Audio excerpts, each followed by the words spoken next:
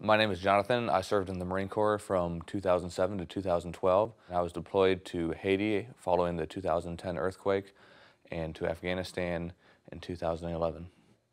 I have noticed that after getting back, it seems like nothing matters. When you're used to dealing with life and death scenarios, nothing else will ever be as significant as that. The worst part was I was unemployed uh, right when I got out of the Marine Corps, and going from having a purpose and something to do every day and a job to go to having nothing at all was a very difficult transition to make.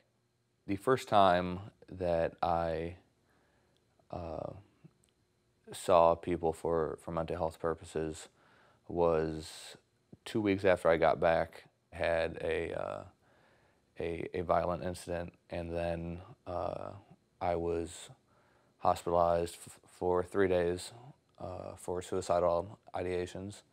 My incident was a result of traumatizing personal issues mixed with alcohol. I was able to fall back on my training, and I realized that I wasn't in a place that I normally was personally, and I called a friend.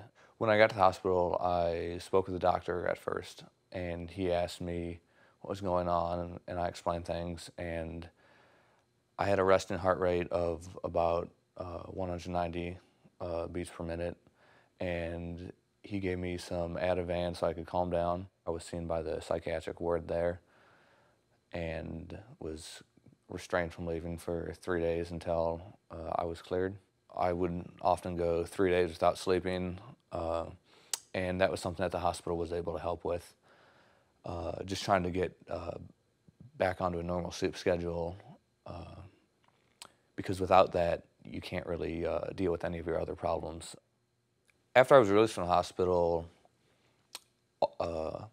my entire command was very understanding of what had happened, and they made it really easy for me to seek help from them. There were a couple of real influential staff NCOs that had been through similar experiences and were able to kind of relate their own personal story of how they were able to cope to me and give me kind of really sound advice about things that I was having trouble with, as well as just being somebody that I could relate with. After that, my wife and I had several issues that we wanted to work on, and so we sought help from Military One Source, which is available to all service members. And they were able to set us up with a marriage counselor, and that that experience really benefited the both of us. There's no magic pill, but what the marriage counselor and other health professionals can provide is someplace to start.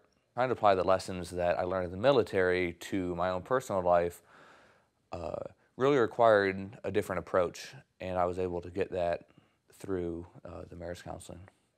I would bet that no situation that any service member might be having is original to them. There's probably 10, hundreds, or thousands of other service members that have all seen the same thing. Things are never going to be as they were before I left, and that's something that is important for everybody to realize. There's no way to undo anything that's happened, and it's all about moving forward and finding new solutions to old problems.